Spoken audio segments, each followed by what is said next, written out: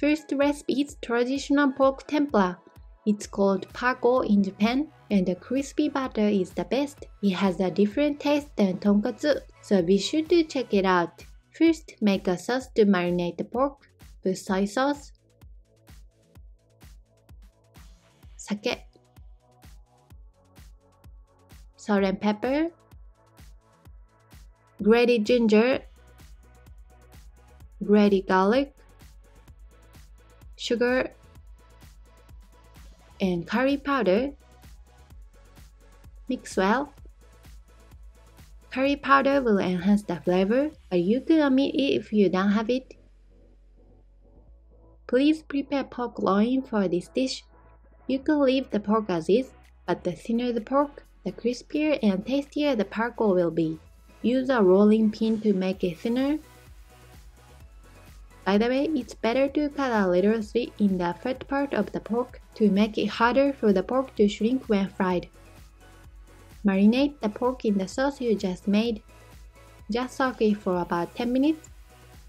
If the meat is thick, you should marinate it for 20 minutes. After 10 minutes, remove excess sauce and add beaten egg. After coating with egg, dust with potato starch. I had done it in the bowl, and the potato starch have stuck to the bowl. I think it would be better to do it on a piece of plastic wrap so that the potato starch would stick to the pork nicely. Even if the pork has a little more potato starch on it, it will still be crispy and delicious. You may be fine without eggs. All you have to do is fry in oil like a tonkatsu. Fry for 3 minutes on each side. By the way, sauce in which pork is marinated varies from restaurant to restaurant and home to home. A little oyster sauce is also tasty. It turned out nice and crispy. Let's cut them. I try to do it this way because the restaurant is often topped with chopped green onions.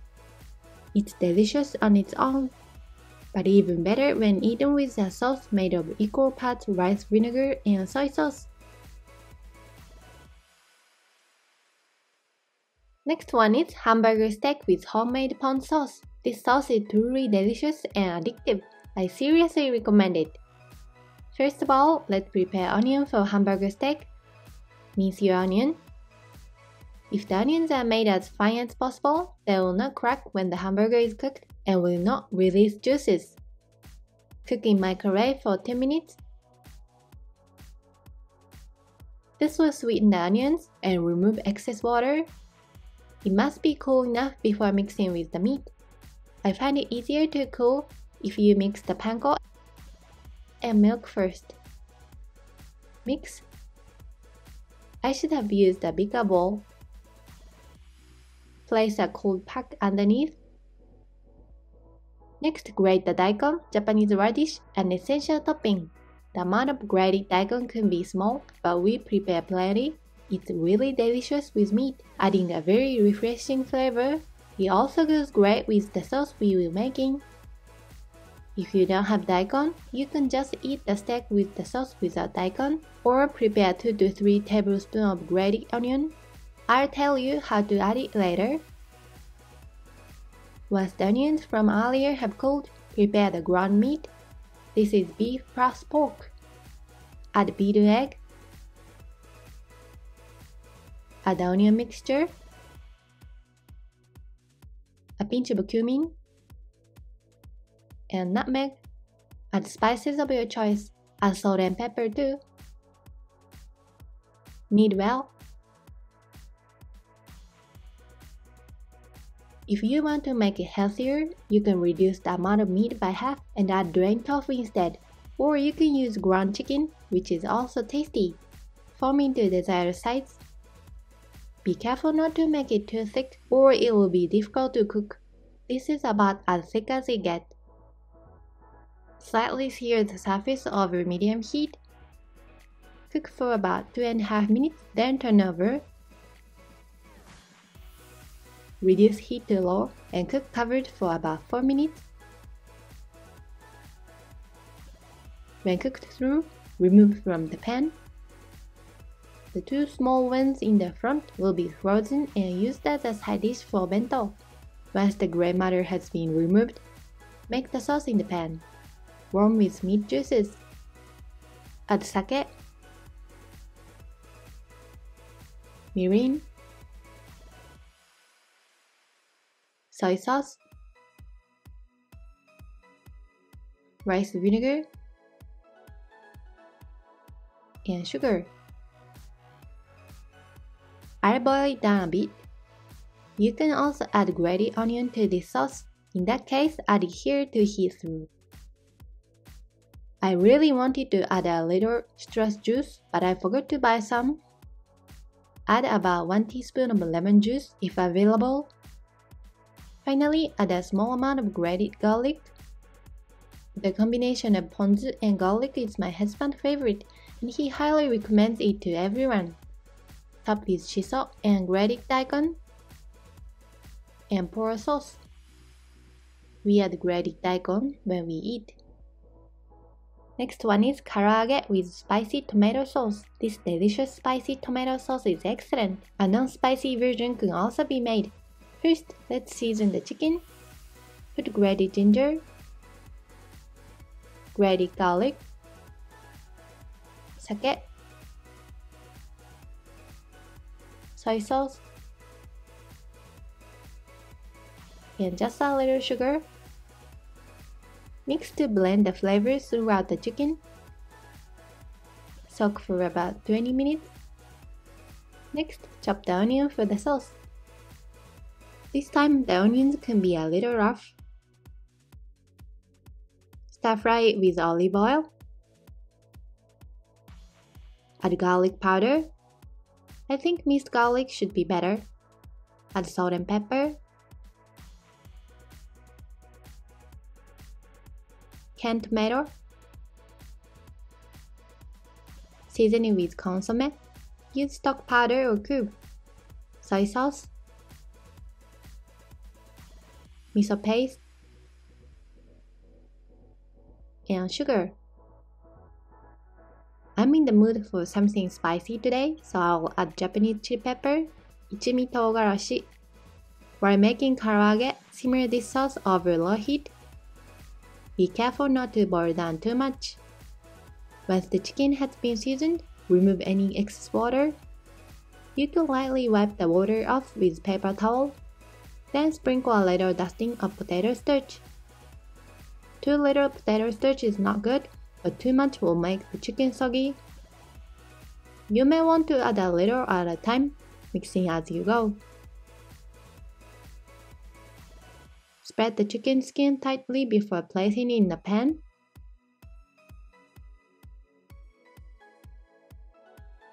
Fry for 3 minutes on each side first. Finally, fry at high temperature for 30 seconds to 1 minute each for a crispy finish.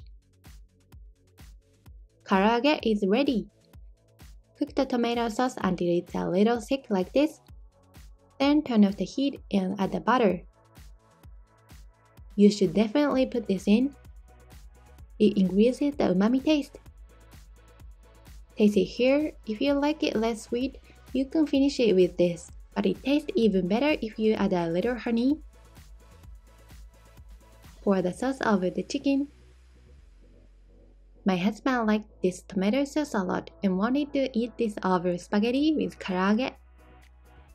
Next one is authentic pork steak, Tonteki. This is the most common type of pork steak in Japan. It's very easy. You will be surprised at the new taste of pork. First, prepare thinly sliced garlic. Remove garlic sprout. Cut the pork like this. This allows it to cook in shorter time.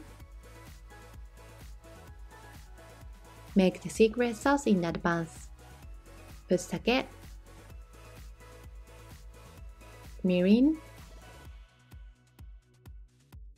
soy sauce, sugar, oyster sauce, and rice vinegar. Mix well. Lightly dust the pork with potato starch. Flour works just fine. This time, since it's not deep fried in oil, the potato starch should be very thin. Dust off excess powder with your hands like this. Oil the pan and add garlic. I try to transfer the garlic flavor to the oil, or I run raw on oil. Cook the pork. Fry over medium heat for 2 minutes each side, trying to get garlic flavor on pork.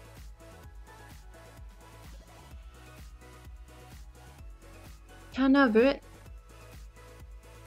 and add the sauce after 2 minutes. Lightly simmer the sauce. The potato starch makes the sauce just a little bit thicker and mixes well with pork. Place the cabbage on the plate and the pork steak. Pour plenty of sauce over the top. You should cut all the way to the top when eating. Next one is beef steak sushi, Niku-Sushi. Want to try sushi with meat? It could be your most favorite sushi. First, mix seasonings in the plastic bag. Put sake, soy sauce, sugar, grated ginger, and grated garlic. Mix well. Put the beef here. I was going to let this soak up the flavor and then pan fry it. But my husband had a suggestion. We decided to do low temperature cooking for this beef. Cooking at low temperature prevents flavor and juices from flowing out. Since protein denaturation in meat is suppressed, the original moisture and flavor of the food is retained. As a result, the food becomes tender and super tasty. Once again, remove air from the bag thoroughly. Let stand for 2 hours while maintaining the temperature of the water in the pot at 55 degrees to 60 degrees. When the temperature drops, turn the heat on for 10 to 20 seconds to warm it up. Then turn off the heat. It was difficult because it had to be warmed up every 3 minutes. My husband helped me. Cooking at low temperatures makes the steaks far better than simply pan frying, but it's a lot of work. If you have low temperature cooking equipment, that would be nice. You can also make a rare steak by simply grilling meat that has been marinated in the sauce mentioned earlier for 30 minutes. Cooking rice for sushi rice while the meat is cooking. Reduce the water a little because the vinegar will be mixed in later. After adding the required amount of water to 150 grams of rice, I remove 2 tablespoons of water. Cook rice in rice cooker as usual. Once the low temperature cooking has been completed for 2 hours, remove the meat from the bag and pat dry. By the way, since the meat was thin this time, 2 hours is fine, but if the meat is thicker, it seems to need 3 hours. Finishing touches on the steak. Oil the pan. Heat oil to high temperature over high heat and sear quickly. Remove from heat as soon as brown to prevent cooking inside.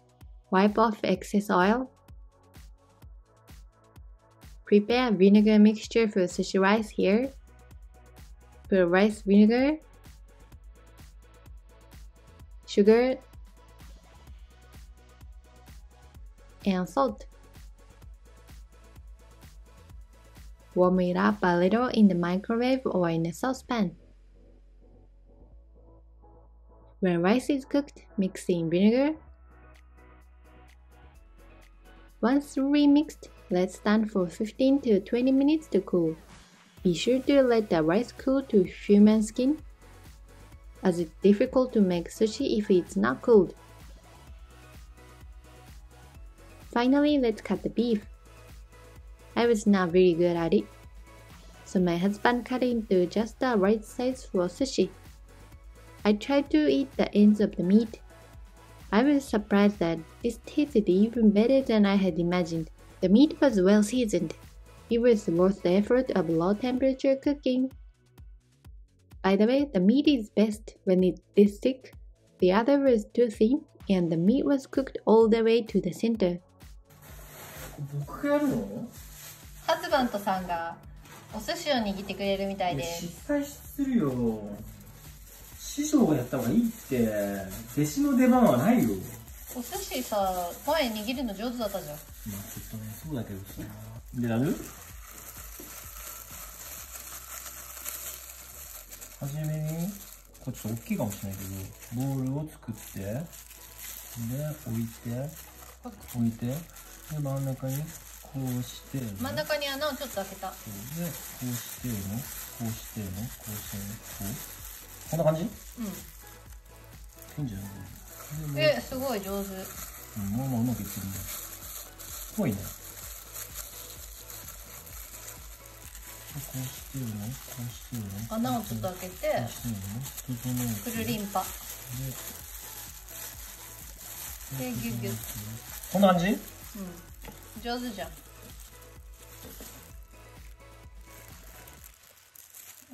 はい。